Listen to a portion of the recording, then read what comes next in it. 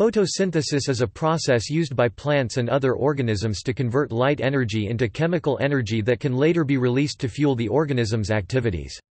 This chemical energy is stored in carbohydrate molecules, such as sugars, which are synthesized from carbon dioxide and water, hence the name photosynthesis, from the Greek phos, light, and synthesis, putting together. In most cases, oxygen is also released as a waste product.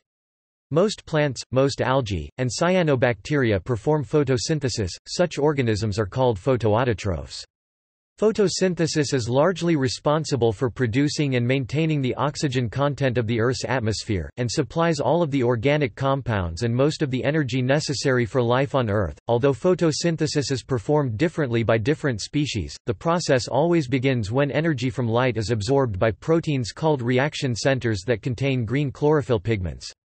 In plants, these proteins are held inside organelles called chloroplasts, which are most abundant in leaf cells, while in bacteria they are embedded in the plasma membrane. In these light-dependent reactions, some energy is used to strip electrons from suitable substances, such as water, producing oxygen gas. The hydrogen freed by the splitting of water is used in the creation of two further compounds that serve as short-term stores of energy, enabling its transfer to drive other reactions. These compounds are reduced nicotinamide adenine dinucleotide phosphate (NADPH) and adenosine triphosphate (ATP), the energy currency of cells. In plants, algae and cyanobacteria, long-term energy storage in the form of sugars is produced by a subsequent sequence of light-independent reactions called the Calvin cycle. Some bacteria use different mechanisms, such as the reverse Krebs cycle, to achieve the same end. In the Calvin cycle, atmospheric carbon dioxide is incorporated into already existing organic carbon compounds, such as ribulose bisphosphate (RUBP). Using the ATP and NADPH produced by the light-dependent reactions, the resulting compounds are then reduced and removed to form further carbohydrates, such as glucose. The first photosynthetic organisms probably evolved early in the evolutionary history of life and most likely used reducing agents such as hydrogen or hydrogen sulfide, rather than water, as sources of electrons. Cyanobacteria appeared later. The excess oxygen they produced contributed directly to the oxygenation of the Earth, which rendered the evolution of complex life possible. Today, the average rate of energy capture by photosynthesis globally is approximately 130 terawatts, which is about 3 times the current power consumption of human civilization. Photosynthetic organisms also convert around 100 to 115,000 million tons of carbon into biomass per year.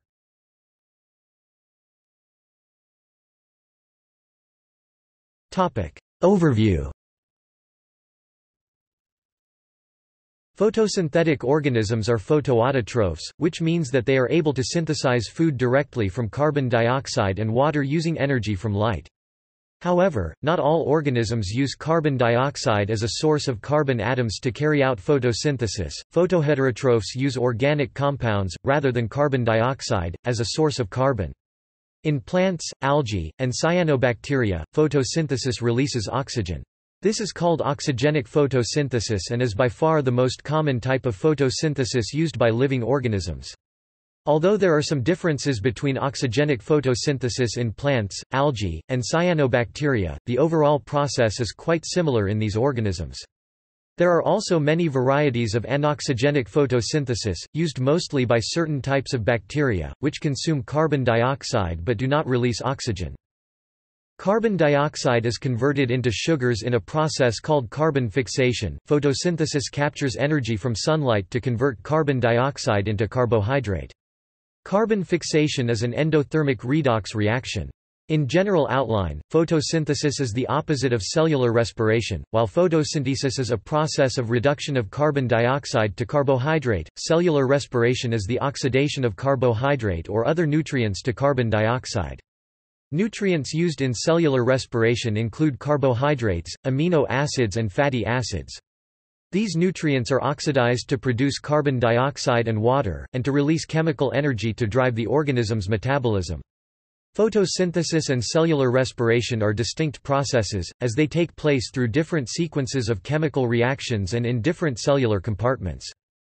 The general equation for photosynthesis as first proposed by Cornelis van Niel is therefore CO2 carbon dioxide plus 2H2 electron donor plus photons light energy CH2O carbohydrate plus 2A oxidized electron donor plus H2O water. Since water is used as the electron donor in oxygenic photosynthesis, the equation for this process is CO2 carbon dioxide plus 2H2O water plus photons light energy CH2O carbohydrate plus O2 oxygen plus H2O water. This equation emphasizes that water is both a reactant in the light-dependent reaction and a product of the light-independent reaction, but cancelling and water molecules from each side gives the net equation CO2 carbon dioxide plus H2O water plus photons light energy CH2O carbohydrate plus O2 oxygen. Other processes substitute other compounds such as arsenite for water in the electron supply role. For example, some microbes use sunlight to oxidize arsenite to arsenate. The equation for this reaction is CO2 carbon dioxide plus ASO3-3 arsenite plus photons light energy ASO3-4 arsenate plus cocarbon monoxide used to build other compounds in subsequent reactions. Photosynthesis occurs in two stages.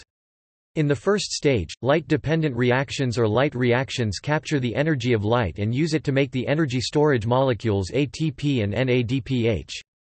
During the second stage, the light-independent reactions use these products to capture and reduce carbon dioxide. Most organisms that utilize oxygenic photosynthesis use visible light for the light-dependent reactions, although at least three use shortwave infrared or, more specifically, far-red radiation. Some organisms employ even more radical variants of photosynthesis. Some archaea use a simpler method that employs a pigment similar to those used for vision in animals. The bacteria Rhodopsin changes its configuration in response to sunlight, acting as a proton pump. This produces a proton gradient more directly, which is then converted to chemical energy. The process does not involve carbon dioxide fixation and does not release oxygen, and seems to have evolved separately from the more common types of photosynthesis.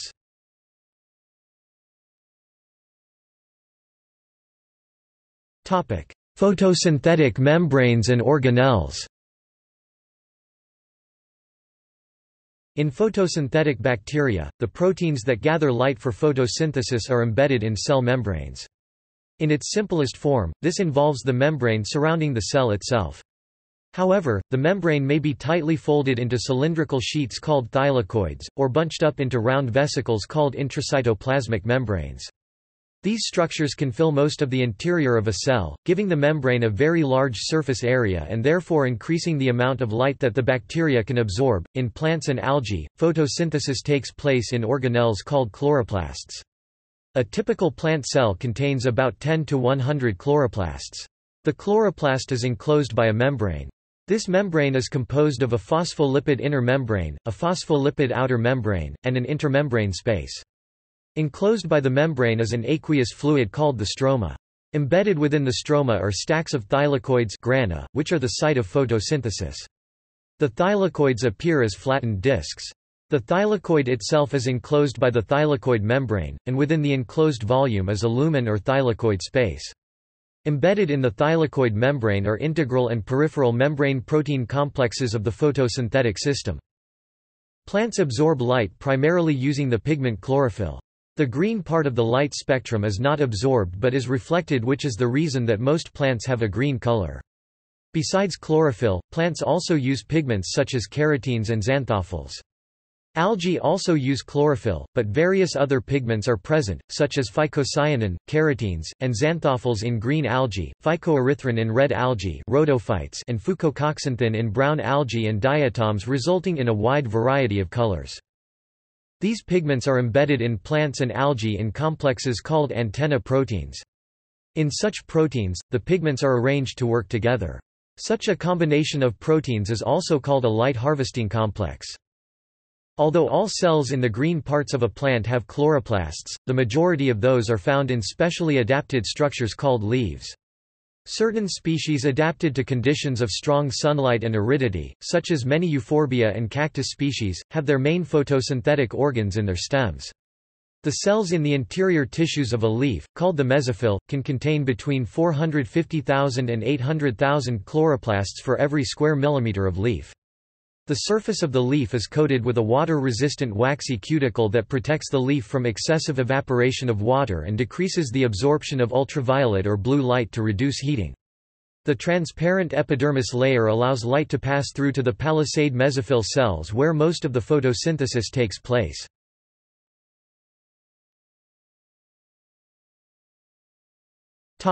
Light-dependent reactions.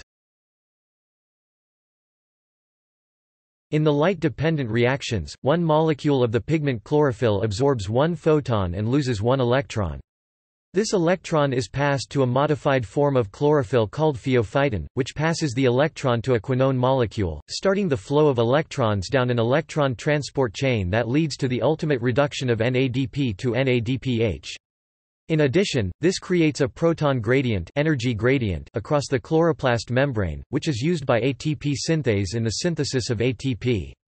The chlorophyll molecule ultimately regains the electron it lost when a water molecule is split in a process called photolysis, which releases a dioxygen O2 molecule as a waste product. The overall equation for the light-dependent reactions under the conditions of non-cyclic electron flow in green plants is 2H2O plus 2 NADP plus 3 ADP plus 3 pi plus light 2 NADPH plus 2H plus 3 ATP plus O2. Not all wavelengths of light can support photosynthesis. The photosynthetic action spectrum depends on the type of accessory pigments present. For example, in green plants, the action spectrum resembles the absorption spectrum for chlorophylls and carotenoids with absorption peaks in violet, blue and red light. In red algae, the action spectrum is blue-green light, which allows these algae to use the blue end of the spectrum to grow in the deeper waters that filter out the longer wavelengths red light used by above-ground green plants. The non-absorbed part of the light spectrum is what gives photosynthetic organisms their color, e.g., green plants, red algae, purple bacteria, and is the least effective for photosynthesis in the respective organisms.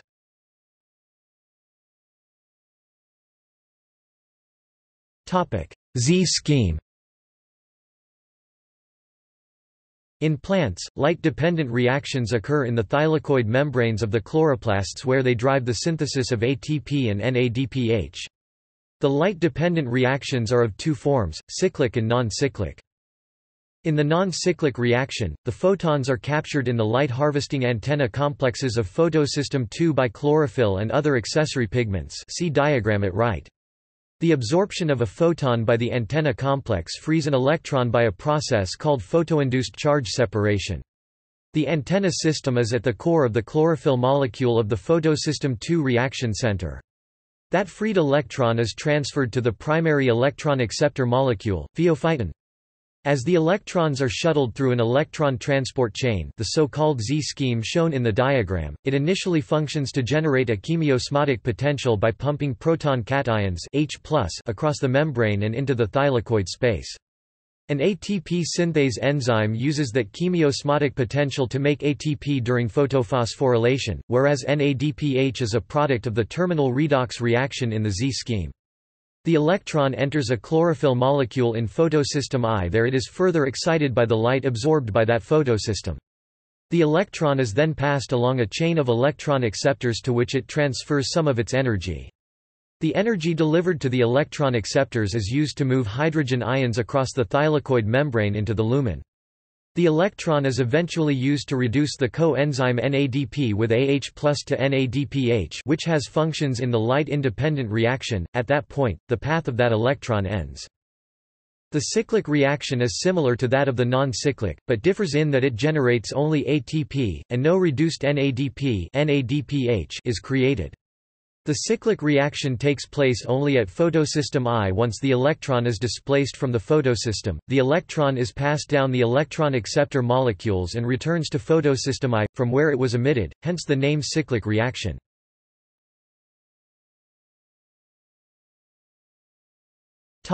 Water photolysis. The NADPH is the main reducing agent produced by chloroplasts, which then goes on to provide a source of energetic electrons in other cellular reactions. Its production leaves chlorophyll in photosystem I with a deficit of electrons. Chlorophyll has been oxidized, which must be balanced by some other reducing agent that will supply the missing electron. The excited electrons lost from chlorophyll from photosystem I are supplied from the electron transport chain by plastocyanin. However, since photosystem II is the first step of the Z scheme, an external source of electrons is required to reduce its oxidized chlorophyll molecules. The source of electrons in green plant and cyanobacterial photosynthesis is water. Two water molecules are oxidized by 4 successive charge separation reactions by photosystem II to yield a molecule of diatomic oxygen and 4 hydrogen ions. The electrons yielded are transferred to a redox active tyrosine residue that then reduces the oxidized chlorophyll called P680 that serves as the primary light-driven electron donor in the photosystem II reaction center. That photoreceptor is in effect reset and is then able to repeat the absorption of another photon and the release of another photo-dissociated electron. The oxidation of water is catalyzed in photosystem II by a redox active structure that contains 4 manganese ions and a calcium ion. This oxygen-evolving complex binds 2 water molecules and contains the 4 oxidizing equivalents that are used to drive the water oxidizing reaction. Dolies S-state diagrams. Photosystem II is the only known biological enzyme that carries out this oxidation of water. The hydrogen ions released contribute to the transmembrane chemiosmotic potential that leads to ATP synthesis. Oxygen is a waste product of light-dependent reactions, but the majority of organisms on Earth use oxygen for cellular respiration, including photosynthetic organisms.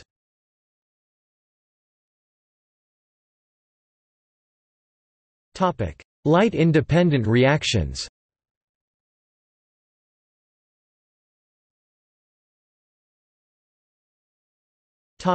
Calvin cycle. In the light-independent or dark reactions, the enzyme Rubisco captures CO2 from the atmosphere and, in a process called the Calvin cycle, it uses the newly formed NADPH and releases 3 carbon sugars, which are later combined to form sucrose and starch. The overall equation for the light-independent reactions in green plants is 3CO2 plus 9 ATP plus 6 NADPH plus 6H plus C3H6O3 phosphate plus 9 ADP plus 8 pi plus 6 NADP plus 3H2O. Carbon fixation produces the intermediate 3-carbon sugar product, which is then converted into the final carbohydrate products.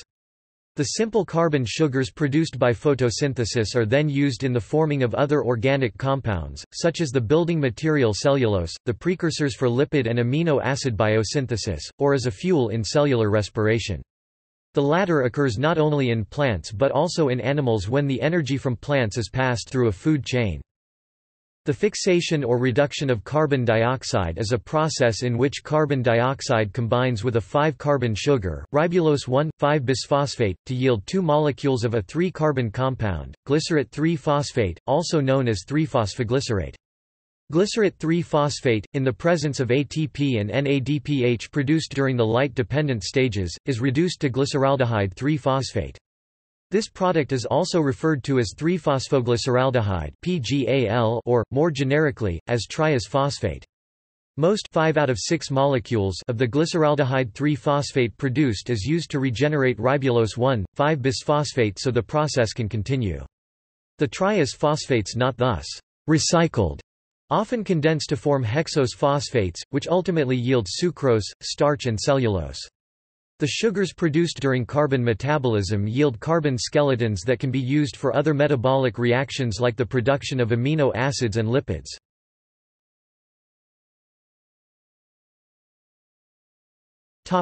Carbon concentrating mechanisms.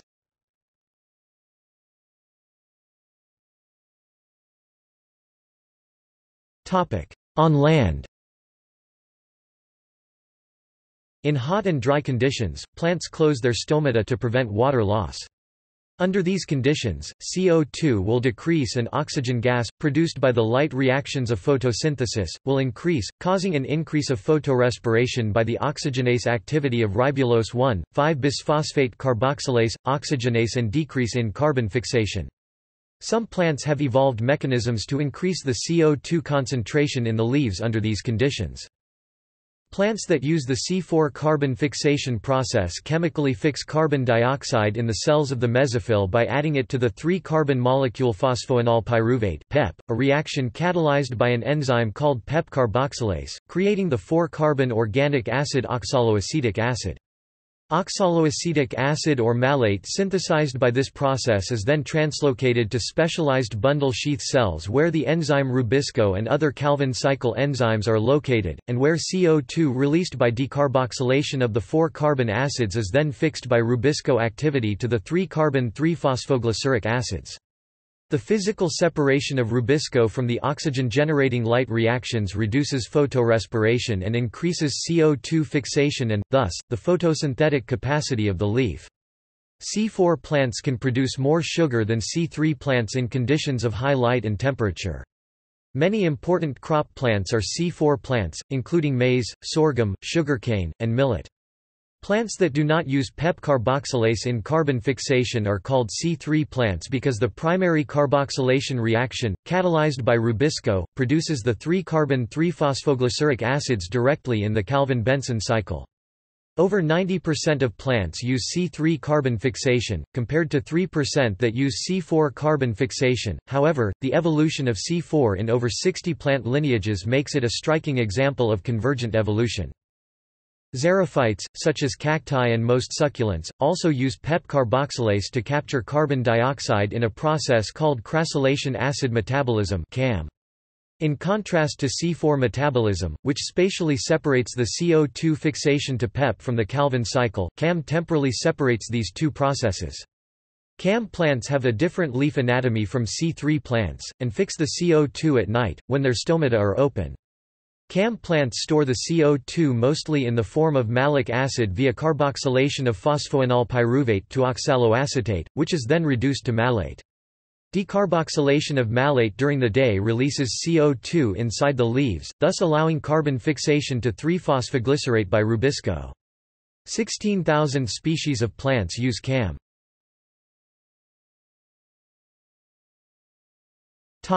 In water.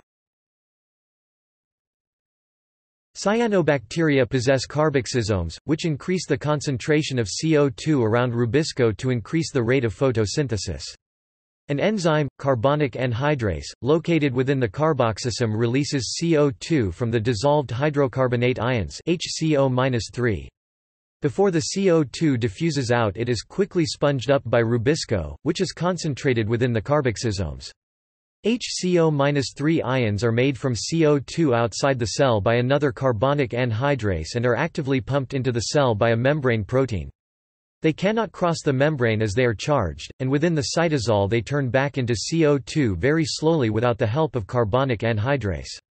This causes the HCO-3 ions to accumulate within the cell from where they diffuse into the carboxysomes. Pyrenoids in algae and hornworts also act to concentrate CO2 around Rubisco.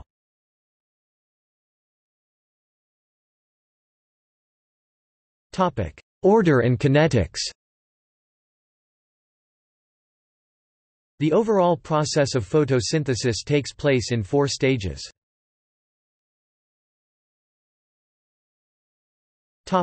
Efficiency. Plants usually convert light into chemical energy with a photosynthetic efficiency of 3 to 6%. Absorbed light that is unconverted is dissipated primarily as heat, with a small fraction 1 to 2% re-emitted as chlorophyll fluorescence at longer redder wavelengths. This fact allows measurement of the light reaction of photosynthesis by using chlorophyll fluorometers. Actual plants' photosynthetic efficiency varies with the frequency of the light being converted, light intensity, temperature, and proportion of carbon dioxide in the atmosphere, and can vary from 0.1% to 8%. By comparison, solar panels convert light into electric energy at an efficiency of approximately 6 to 20% for mass-produced panels, and above 40% in laboratory devices. The efficiency of both light and dark reactions can be measured, but the relationship between the two can be complex.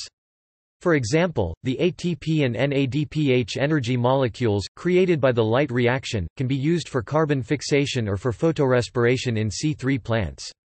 Electrons may also flow to other electron sinks. For this reason, it is not uncommon for authors to differentiate between work done under non-photorespiratory conditions and under photorespiratory conditions. Chlorophyll fluorescence of photosystem II can measure the light reaction, and infrared gas analyzers can measure the dark reaction. It is also possible to investigate both at the same time using an integrated chlorophyll fluorometer and gas exchange system, or by using two separate systems together. Infrared gas analyzers and some moisture sensors are sensitive enough to measure the photosynthetic assimilation of CO2, and of delta H2O using reliable methods. CO2 is commonly measured in μ moles per meter 2 per seconds -1, parts per million or volume per million, and H20 is commonly measured in mmol per meter 2 per seconds -1 or in m-bars. By measuring CO2 assimilation, delta H2O, leaf temperature, barometric pressure, leaf area, and photosynthetically active radiation or PAR, it becomes possible to estimate A or carbon assimilation, E or transpiration, GS or stomatal conductance, and C or intracellular CO2.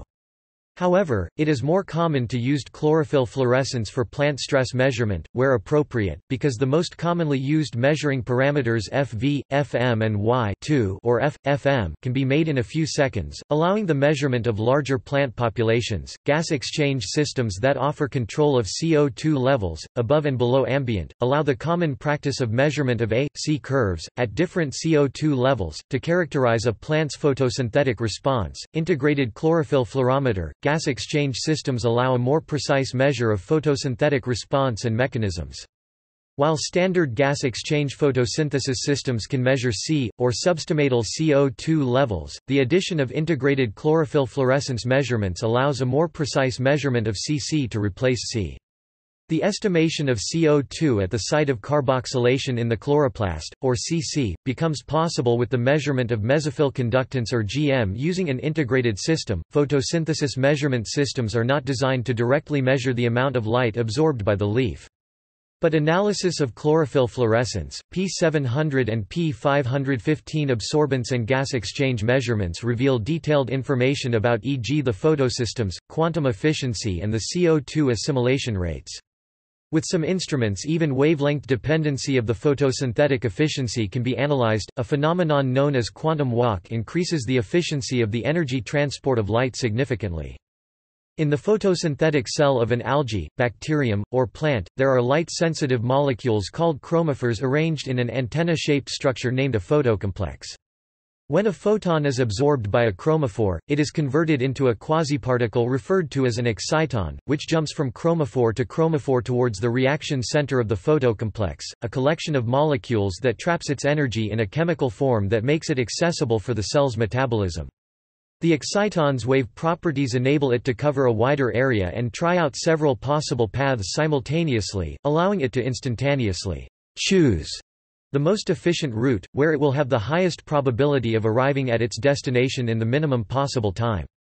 Because that quantum walking takes place at temperatures far higher than quantum phenomena usually occur, it is only possible over very short distances, due to obstacles in the form of destructive interference that come into play. These obstacles cause the particle to lose its wave properties for an instant before it regains them once again after it is freed from its locked position through a classic hop. The movement of the electron towards the photocenter is therefore covered in a series of conventional hops and quantum walks.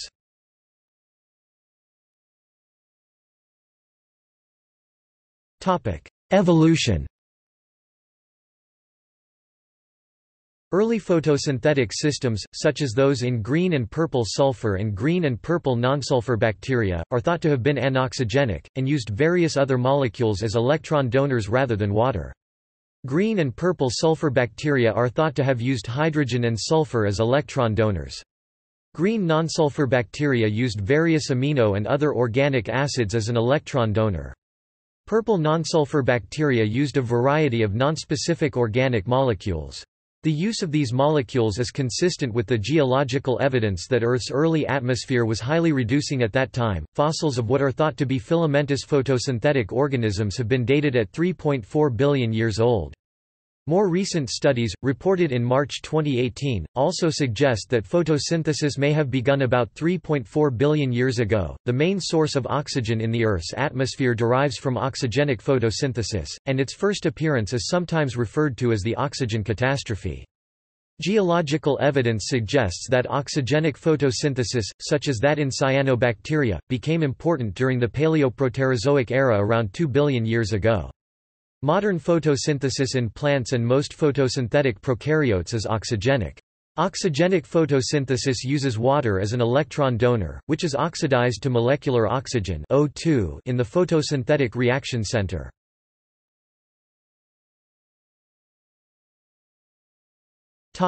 Symbiosis and the origin of chloroplasts.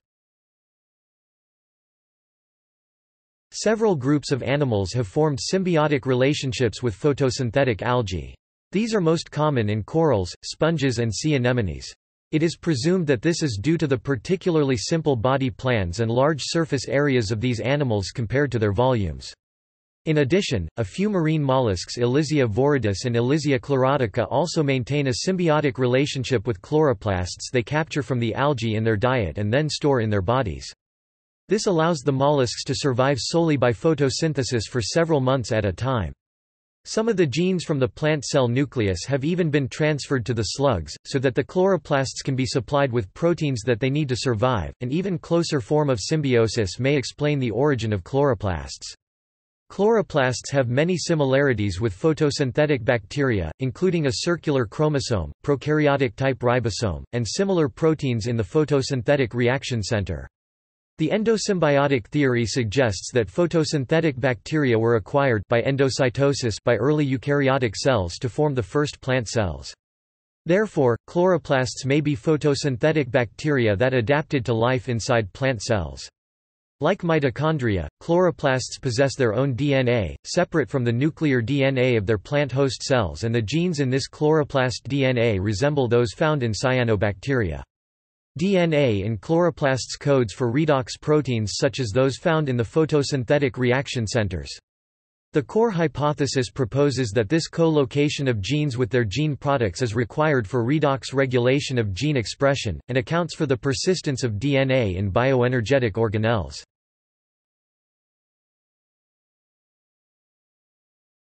Cyanobacteria and the evolution of photosynthesis. The biochemical capacity to use water as the source for electrons in photosynthesis evolved once, in a common ancestor of extant cyanobacteria. The geological record indicates that this transforming event took place early in Earth's history, at least 2,450 to 2,320 million years ago, and, it is speculated, much earlier.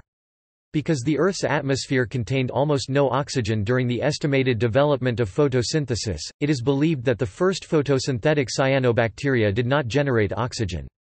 Available evidence from geobiological studies of Archean greater than 2,500 Ma sedimentary rocks indicates that life existed 3,500 Ma, but the question of when oxygenic photosynthesis evolved is still unanswered. A clear paleontological window on cyanobacterial evolution opened about 2000 Ma, revealing an already diverse biota of blue-green algae. Cyanobacteria remained the principal primary producers of oxygen throughout the Proterozoic eon 2500–543 Ma, in part because the redox structure of the oceans favored photoautotrophs capable of nitrogen fixation. Green algae joined blue-green algae as the major primary producers of oxygen on continental shelves near the end of the Proterozoic, but it was only with the Mesozoic 251–66 Ma radiations of dinoflagellates, coccolithophorids, and diatoms did the primary production of oxygen in marine shelf waters take modern form. Cyanobacteria remain critical to marine ecosystems as primary producers of oxygen in oceanic gyres, as agents of biological nitrogen fixation, and, in modified form, as the plastids of marine algae.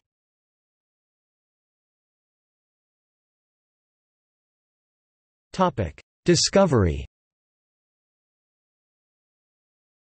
Although some of the steps in photosynthesis are still not completely understood, the overall photosynthetic equation has been known since the 19th century. Jan van Helmont began the research of the process in the mid-17th century when he carefully measured the mass of the soil used by a plant and the mass of the plant as it grew. After noticing that the soil mass changed very little, he hypothesized that the mass of the growing plant must come from the water, the only substance he added to the potted plant. His hypothesis was partially accurate. Much of the gained mass also comes from carbon dioxide as well as water. However, this was a signaling point to the idea that the bulk of a plant's biomass comes from the inputs of photosynthesis, not the soil itself. Joseph Priestley, a chemist and minister, discovered that, when he isolated a volume of air under an inverted jar, and burned a candle in it which gave off CO2, the candle would burn out very quickly, much before it ran out of wax. He further discovered that a mouse could similarly injure air. He then showed that the air that had been injured by the candle and the mouse could be restored by a plant. In 1778, Jan Ingenhousz repeated Priestley's experiments. He discovered that it was the influence of sunlight on the plant that could cause it to revive a mouse in a matter of hours. In 1796, Jean Senebier, a Swiss pastor, botanist, and naturalist, demonstrated that green plants consume carbon dioxide and release oxygen under the influence of light. Soon afterward, Nicolas Théodore de Saussure showed that the increase in mass of the plant as it grows could not be due only to uptake of CO2 but also to the incorporation of water. Thus, the basic reaction by which photosynthesis is used to produce food, such as glucose, was outlined. Cornelis van Niel made key discoveries explaining the chemistry of photosynthesis. By studying purple sulfur bacteria and green bacteria, he was the first to demonstrate that photosynthesis is a light-dependent redox reaction, in which hydrogen donates its electron to carbon dioxide. Robert Emerson discovered two light reactions by testing plant productivity using different wavelengths of light. With the red alone, the light reactions were suppressed. When blue and red were combined, the output was much more substantial. Thus, there were two photosystems, one absorbing up to 600 nanometers wavelengths, the other up to 700 nanometers.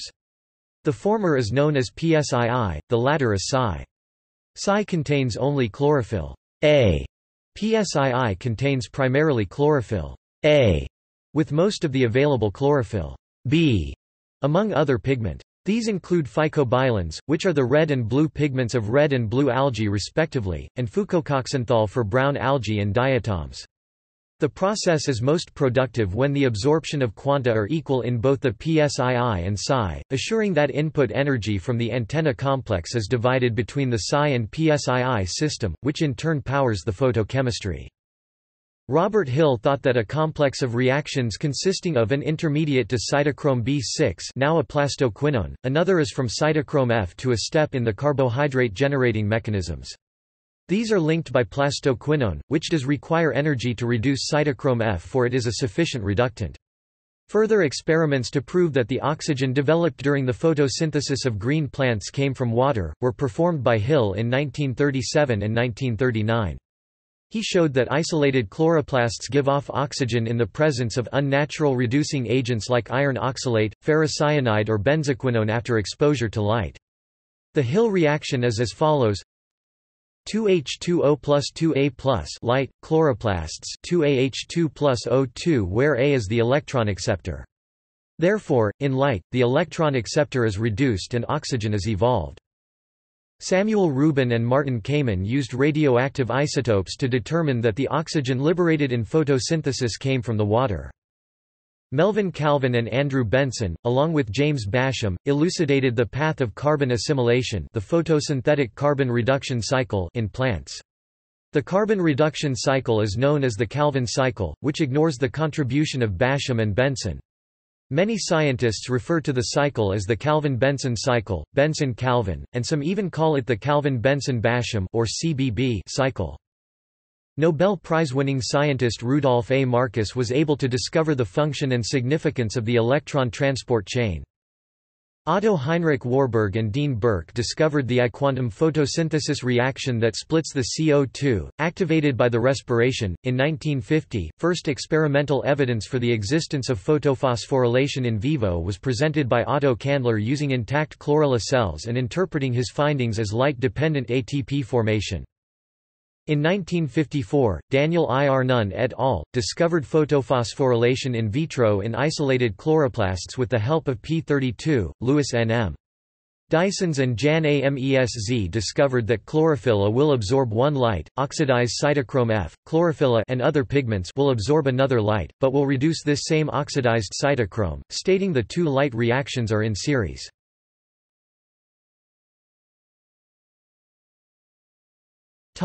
Development of the concept. In 1893, Charles Reed Barnes proposed two terms, photosyntax and photosynthesis, for the biological process of synthesis of complex carbon compounds out of carbonic acid, in the presence of chlorophyll, under the influence of light. Over time, the term photosynthesis came into common usage as the term of choice. Later discovery of anoxygenic photosynthetic bacteria and photophosphorylation necessitated redefinition of the term.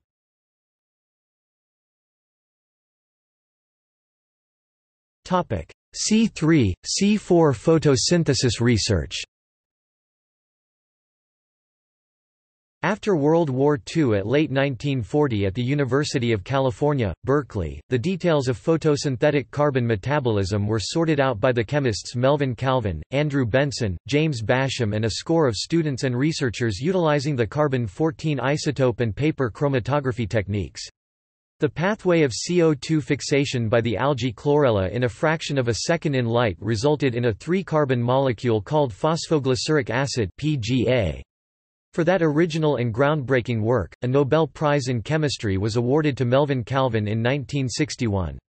In parallel, plant physiologists studied leaf gas exchanges using the new method of infrared gas analysis and a leaf chamber where the net photosynthetic rates ranged from 10 to 13 U-mol CO2, square meter/sec, with the conclusion that all terrestrial plants having the same photosynthetic capacities that were light-saturated at less than 50% of sunlight. Later in 1958 to 1963 at Cornell University, field-grown maize was reported to have much greater leaf photosynthetic rates of 40 U-mol CO2 per square meter/sec and was not saturated at near full sunlight. This higher rate in maize was almost double those observed in other species such as wheat and soybean, indicating that large differences in photosynthesis exist among higher plants. At the University of Arizona, detailed gas exchange research on more than 15 species of monocot and dicot uncovered for the first time that differences in leaf anatomy are crucial factors in differentiating photosynthetic capacities among species.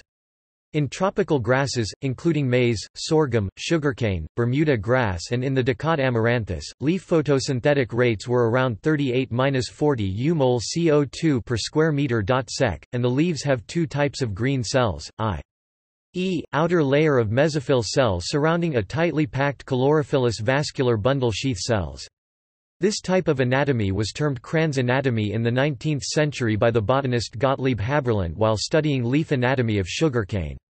Plant species with the greatest photosynthetic rates and Kranz anatomy showed no apparent photorespiration, very low CO2 compensation point, high optimum temperature, high stomatal resistances and lower mesophyll resistances for gas diffusion and rates never saturated at full sunlight. The research at Arizona was designated Citation Classic by the ISI 1986.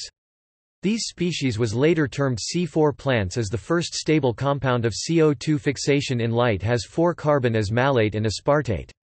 Other species that lack Kranz anatomy were termed C3 type such as cotton and sunflower, as the first stable carbon compound is the 3-carbon PGA acid. At 1000 ppm CO2 in measuring air, both the C3 and C4 plants had similar leaf photosynthetic rates around 60 U-mol CO2 per square meter/sec, indicating the suppression of photorespiration in C3 plants.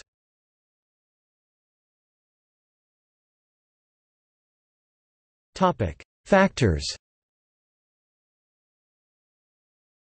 There are three main factors affecting photosynthesis and several corollary factors. The three main are light irradiance and wavelength, carbon dioxide concentration, temperature. Total photosynthesis is limited by a range of environmental factors. These include the amount of light available, the amount of leaf area a plant has to capture light, shading by other plants is a major limitation of photosynthesis, rate at which carbon dioxide can be supplied to the chloroplasts to support photosynthesis, the availability of water, and the availability of suitable temperatures for carrying out photosynthesis.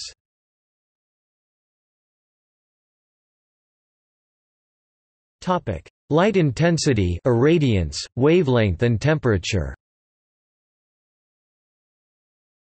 The process of photosynthesis provides the main input of free energy into the biosphere, and is one of four main ways in which radiation is important for plant life. The radiation climate within plant communities is extremely variable, with both time and space. In the early 20th century, Frederick Blackman and Gabrielle Mathey investigated the effects of light intensity, irradiance, and temperature on the rate of carbon assimilation. At constant temperature, the rate of carbon assimilation varies with irradiance, increasing as the irradiance increases, but reaching a plateau at higher irradiance. At low irradiance, increasing the temperature has little influence on the rate of carbon assimilation.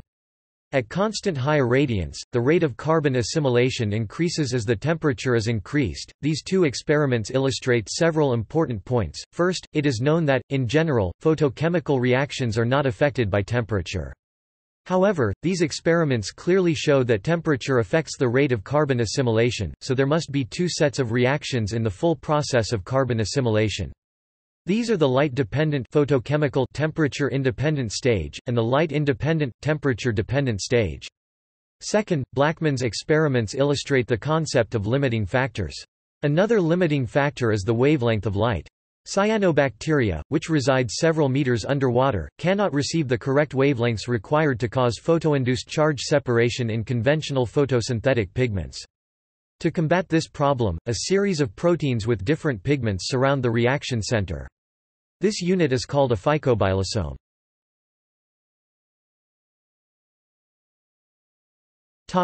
Carbon dioxide levels and photorespiration. As carbon dioxide concentrations rise, the rate at which sugars are made by the light-independent reactions increases until limited by other factors. Rubisco, the enzyme that captures carbon dioxide in the light-independent reactions, has a binding affinity for both carbon dioxide and oxygen. When the concentration of carbon dioxide is high, Rubisco will fix carbon dioxide. However, if the carbon dioxide concentration is low, Rubisco will bind oxygen instead of carbon dioxide.